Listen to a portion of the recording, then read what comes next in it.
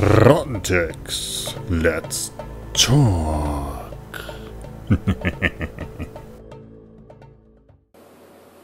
Hallo Leute, herzlich willkommen zu einem neuen Let's Talk.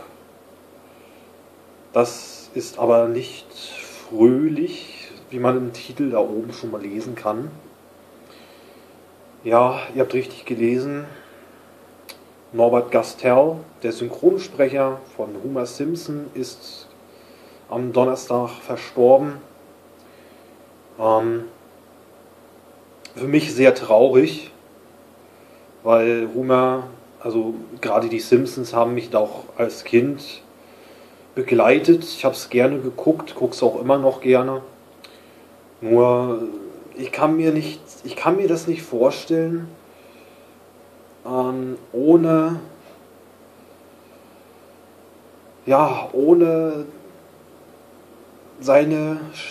die Synchronsprecherstimme von ihm Homer zu hören. Das kann ich mir nicht vorstellen, weil diese Stimme, die gehört zu ihm einfach. Und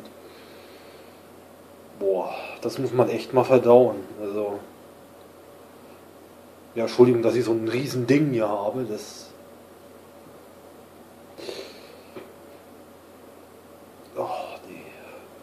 Entschuldigung, dass ich hier rauche. Darauf muss ich eine rauchen, weil ich habe es eben auch erst erfahren.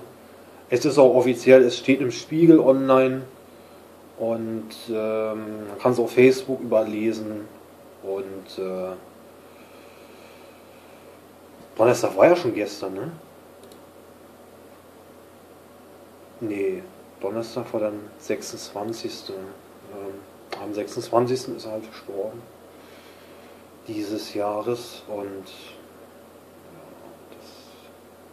das trifft mich auch sehr hart, weil, wie gesagt, Simpsons habe ich immer verfolgt, gerade auch Let's Plays, und ohne diese Stimme ist Homer einfach nicht mehr Homer. Das ist, sage ich so wie es ist, da geht ein Meilenstein von uns, und ja, ich kann nur sagen, Rest in Peace, Ruhe in Frieden, und du warst ein guter Synchronsprecher, auch wenn er es nicht mehr sehen oder hören kann. Er war ein guter Synchronsprecher, und ja, klar wird er in unseren Herzen weiterleben, natürlich. Und ja, es ist hart, ja. Und klar, jeder stirbt mal, aber es ist doch irgendwo Geschichte, die hier da ein bisschen mitstirbt, weil, ja, der hat die Serien auch geprägt mit Homer. Und man kann sich das nicht vorstellen einfach. Wie das einfach so gemacht, ich habe da keine Worte für, weißt du, ich realisiere das noch gar nicht so wirklich, dass er einfach von uns gegangen ist, und es ist traurig einfach. Es ist echt.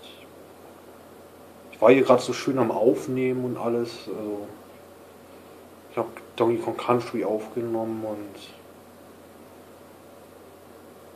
während des Rennens habe ich das dann gelesen auf Facebook, und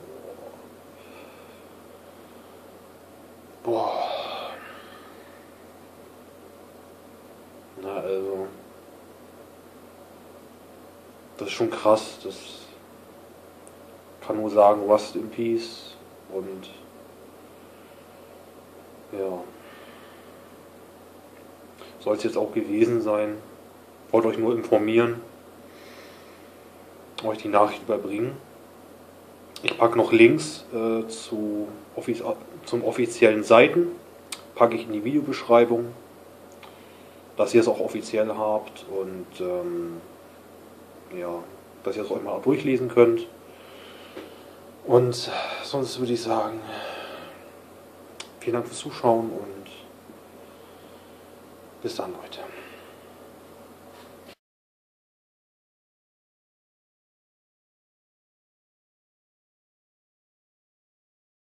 Geschehen, Marge? Was ist nur mit uns geschehen, Marge? Wir haben uns gegenseitig mit Käse verwöhnt und die ganze Nacht gelacht. Immer noch ein bisschen schneller, ne? Noch schneller? Wow. Was ist nur mit uns geschehen? Was ist nur mit uns geschehen, Marge? Wir haben uns gegenseitig mit Käse verwöhnt und die ganze Nacht gelacht. Ja. Wunderbar.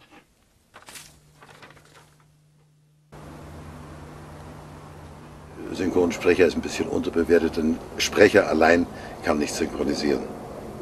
Also da ist schon nötig, dass man Schauspieler ist. Ob du nur Theater spielst, ob du Fernsehen machst, ob du Film drehst oder ob du synchronisierst, es gehört eigentlich alles dazu. Es ist keine Unterart eigentlich in dem Sinn. Es wird etwas unterschätzt oft. Und das können ja sehr viele, können es gar nicht. Denn Synchronisieren hat ein bisschen was mit einer schnellen Reaktionsfähigkeit zu tun. Und wenn man die nicht hat, dann wird man wahnsinnig beim Synchron. Denn es sind ja verschiedene Komponenten. Du musst erst einmal den Text einigermaßen können, es nicht können, aber du kannst ihn ja ablesen. Der Ausdruck muss stimmen, dafür ist der Regisseur da. Die Synchronität muss stimmen, dafür ist die Cutterin da. Und du musst auch noch genauso den Text können. Also einmal runtersehen, Text können und synchronisieren. Du brauchst wohl einen Grund, gewirkt zu werden, ne? Dir werde ich die Flötentöne beibringen. Du brauchst wohl einen Grund, gewirkt zu werden, ja? Dir werde ich die Flötentöne beibringen. Oh, danke schön, viel Spaß. Guten Morgen. Gerne. Das Theater ist im Grunde genommen die Basis, von der du dann alle anderen Sachen ausmachen kannst. Denn es gibt ja auch viele Filmschauspieler, die kannst du auf der Bühne also vergessen, weil sie die Ausstrahlung nicht haben oder sonst irgendwas. Und du musst die Kraft haben, eine Rolle in 2,5 Stunden den Bogen durchzuspielen, den das Stück hergibt. Während du ja beim Film immer nur Ausschnitte machst, drehst. Nicht? Also ist so in der Beziehung das Theater natürlich viel lebendiger eigentlich. Erst einmal hast du beim Theater das Schöne, dass du 4 oder 6 Wochen probierst dran. Also da entwickelt sich das langsam. In Proben, mit dem Regisseur, mit all diesen Dingen.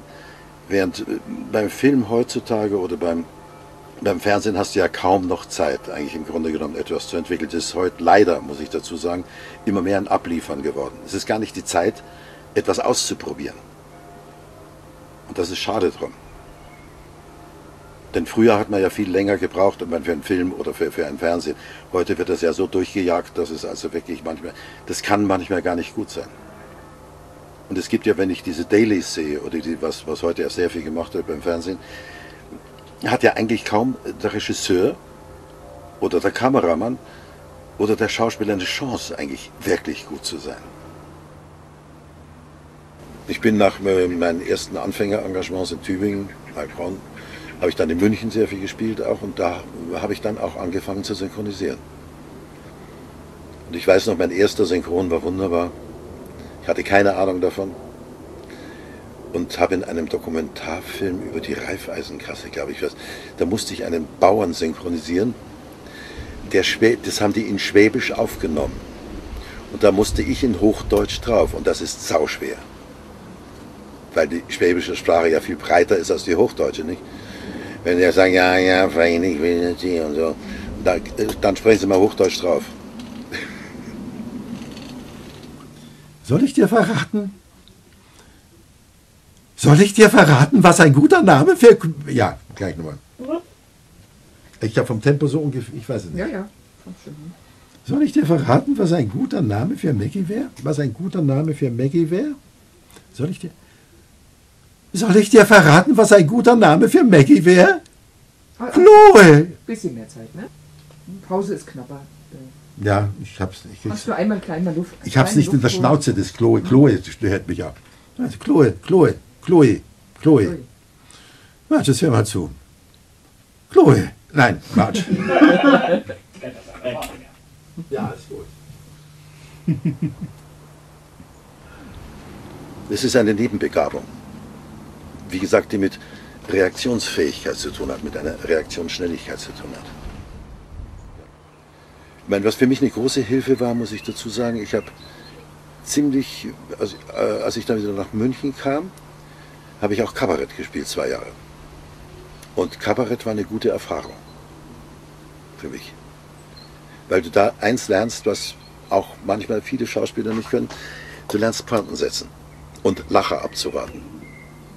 Und das ist bei vielen Schauspielern nämlich die Unsitte, dass sie über die Lacher einfach wegsprechen. Und dann ist es ganz schlecht. Also das Schlimmste, was ich, das Schlimmste oder Schönste oder Anstrengendste, habe ich für Radio Zürich mal gemacht. Die haben da eine Sendung gehabt, Fortsetzung folgt. Da wurden jeden Tag 20 Minuten gesendet von einem Buch. Also ein Buch über einen ganzen Monat gesprochen. Und für die habe ich Alt-Eich von Thoma gesprochen. Das ist die Hälfte hochdeutsche Erzählung.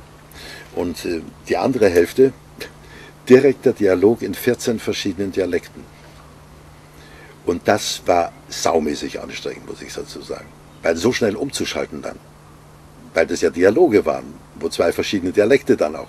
Also das war, und das Schlimmste war ich für mich, oder wovor ich am meisten Angst hatte, war ich, weil da ein Schweizerdeutscher dabei war. Und das in Schweizerdeutsch in der Schweiz zu sprechen, ist das doch etwas gewagt. Aber es ging gut. Juhu, ich kenne da keinen Unterschied. Oh, mein Gott, ist der schnell wieder. Knappes Juhu. Schon wieder so knapp das Juhu, nicht? Was hat er sonst immer so lang gemacht? Juhu, ich kenne da keinen Unterschied. Muss doch noch schneller. Noch schneller. Du kannst auch fast aus der Rolle fallen. Juhu, ich kenne da keinen Unterschied. Medienzirkus, Zirkus.